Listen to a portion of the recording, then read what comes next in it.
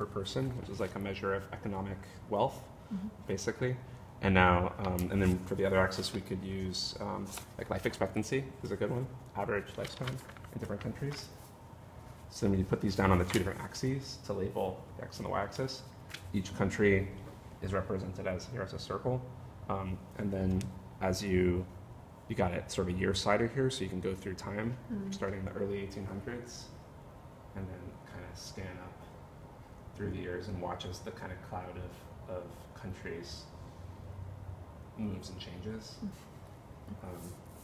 If you put it in next to it, now it highlights the path there of the United States. So you can sort of see this story where the United States starts out kind of leading the pack in wealth and health.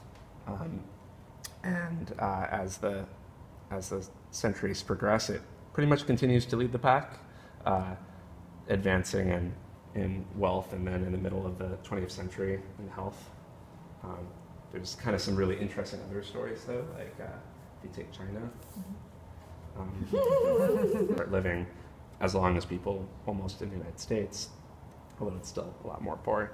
And then if you look in the last few decades, it's just this amazing little horizontal run where it's pretty much catching up. And itself, So that's the code that you've written, and then that can be edited too? Yeah, so the code that's running this chart is all on this page here. And I guess we could ask, like, is there like a baby boom in Sweden around that time? Do they do that too? So we can follow Sweden along. Maybe we can remove US for a sec. Thanks. So, yeah, there's like a little mini baby boom.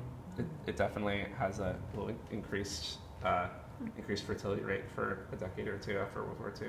What's the background? It's kind of neat because there's like a bunch of different ways you might want to graph this, and I can imagine somebody, for instance, right now saying, you know, like, I kind of want to see the trace of Sweden and also have some of these be labeled.